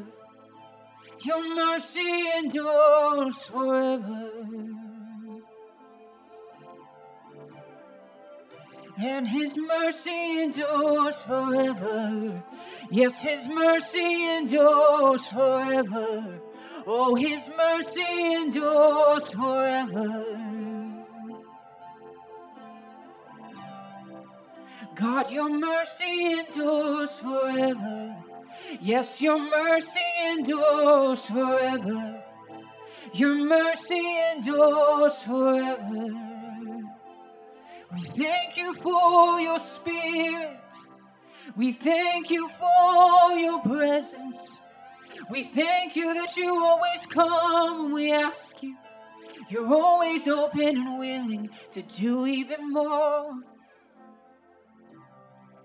'Cause His mercy endures forever. Yes, His mercy endures forever. Oh, His mercy endures forever. We give thanks. 'Cause your mercy endures forever. Yes, your mercy endures forever. Oh, your mercy endures forever. We give thanks. Oh, your mercy endures forever. Yes, your mercy endures forever. Oh, your mercy endures forever. So we give thanks. Yes, we give thanks. Oh, we give thanks. We give thanks. We give thanks. Oh, we give thanks. And we give thanks. For your mercy endures forever. It can be no other way. It can be no other way. It can be no other way. It can be no other way than this right here.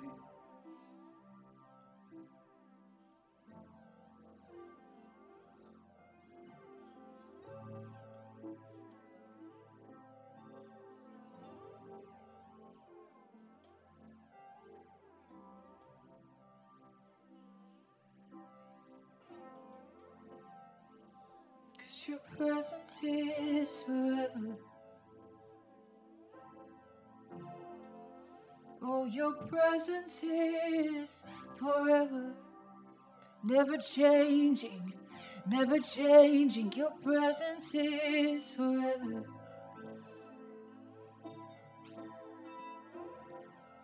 And you'll never fall off your throne.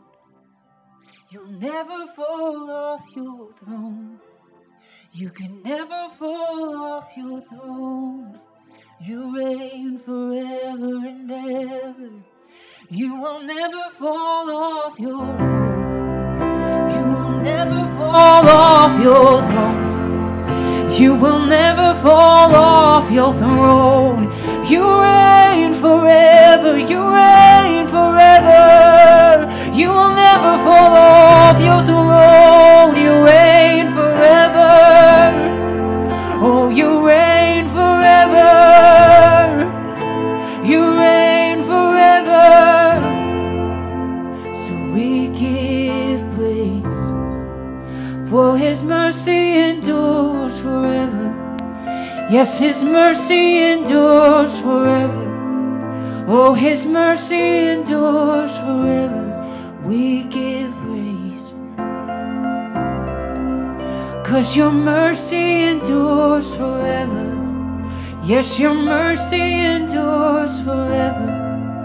Oh, your mercy endures forever. So we give thanks. And we give praise. Yes, we give thanks.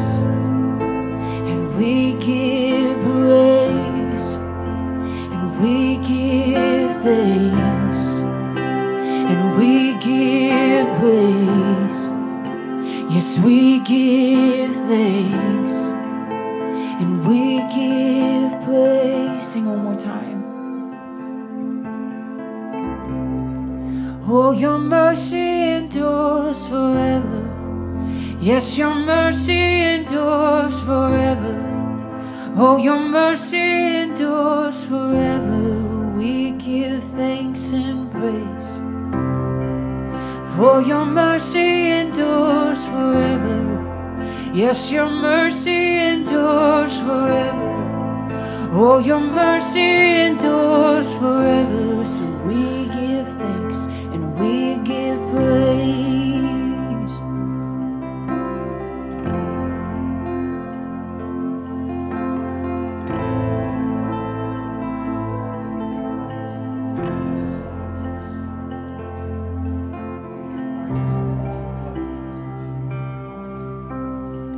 Unfolding in our lives. We give thanks for everything that is coming forth in our destiny. Lord, help us to just keep our physical eyes closed and open our spiritual eyes to see. Let us not stop dreaming and believing that all things are possible. All things are possible. All things are possible. All things are possible. Jesus, thank you. Sweet Jesus, thank you. You know, as Brother Kevin was finishing up and he was sharing, and I couldn't stand anymore. And I got on my face, and the Lord said, don't you ever again limit me. What I told you I would do. Don't you ever again limit me to what I told you I will do. And then he said, you and Susan, you keep teaching the people to stop limiting me. He says, if you have to drag them, you drag them. If you got to push them, you push them. He says, but get them out the doors. Get them out the doors. And we have told you all this from the beginning. This is not a place you come to sit and get comfortable. This is not a place you're going to come and put your name behind one of these seats. The moment you do that, I'm going to yank the seat from under you. This is your gym. You come, you flex your muscles, you build your muscles here, and there's the door. You go out there, and you go and do what God has called you to do. You don't have a formal membership here. There is no such thing in this place. You have a membership in the body of Christ, and you are called to go preach the gospel. Our responsibility is to come underneath you and lift you up and take you to that place that God has for you. Amen? That's our role, is to come and lift you up and support you. And when God speaks to you and God gives you that word, you come and you tell us what God is saying. And we will be the first ones to be your cheerleaders to say, go. Go do. Go do. Amen? And so for Susan and I, now you guys, and Susan, I have to say this, but you guys have no idea how this got started with us. We were listening to Jesse Duplantis last year in July. Well, I got stereo. And in July, and we're sitting at home, and all of a sudden the Spirit of the Lord told us, get in your vehicle and go to the Vision Conference. We called the leaders. We said, here's the keys. We're leaving. They were like, where are you going? We're going to New Orleans. They went, what? We said, yeah. We jumped in our vehicle. We drove. We said, Father, when we arrive in that city, from the moment we arrive in the city, we want to see what you're going to do. We came off by the Mercedes Stadium. We got off the ramp. As soon as we got off I guess the ramps are so short there, exiting the ramp, there was a man standing, a homeless man standing there. We came to the stoplight, and the Lord said, so. I reached in my wallet and I grabbed some money. He came over to me. And I'm handing the money to him, and as I'm handing it to him, he's speaking in gibberish. Not Cajun, gibberish. But the moment the money touched his hand, all of a sudden he started telling us his life story about his mother abandoning him, and how his life has been so hard, and how he's been homeless. And we're looking at the red light, and I'm holding half the money, and he's holding half, and he's just telling his life story. And I let go. And he turned around, put his hands up, and he started praising God, picked up his plastic bucket, walked in front of us, and just walked. And we're still at the red light, and he just walked off. And from the moment we hit that city, everywhere we went, the Lord said, so. We walked into the conference, and we're sitting in the back. And this is the first time we ever saw Jesse. Well, we've seen him quite a few times in Maui. He's come to we used to be with Dr. Morocco's church. So, everyone came through, we saw. But he started prophesying and walking around the sanctuary. And we went, wow. And then he started speaking about the harvest and about a grocery store and about feeding the people spiritually and physically. And Susan and I are sitting there, and we started weeping. And we went, he's speaking about what we're doing.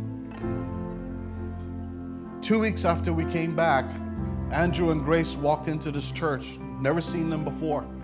They sat in the last row. And the moment that they came into this building, we watched them. They raised their hands, closed their eyes, and started worshiping. They never looked around. And then Terry and Sandy came. And then Chris and Michelle came. And then all of a sudden, over the last 6 months, people are popping up. And we went, God, you're up to something. Because our prayer has always been, Lord, only reveal us to those you want us revealed to, and hide us from those you want us hidden from. Because we don't pursue people. We pursue God. Amen? And so we are so honored to have you all in our home. And it's a blessing. Amen? And what you did when you placed that tallit on my neck, I'm not sure if you noticed what's sitting on that cross. That tallit was my original tallit that was given to me from Jerusalem. And when we started the church, the Lord told me to put it there.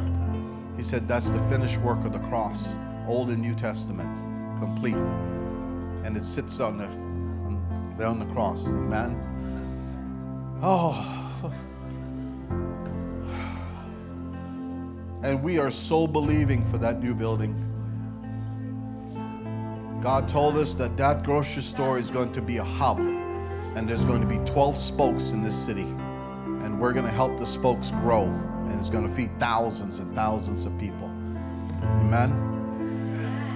Let me stop, because I will go on and on. But Father, we just thank you for this day. Lord, we thank you for the word. We thank you for the freedom of the Holy Spirit in this place.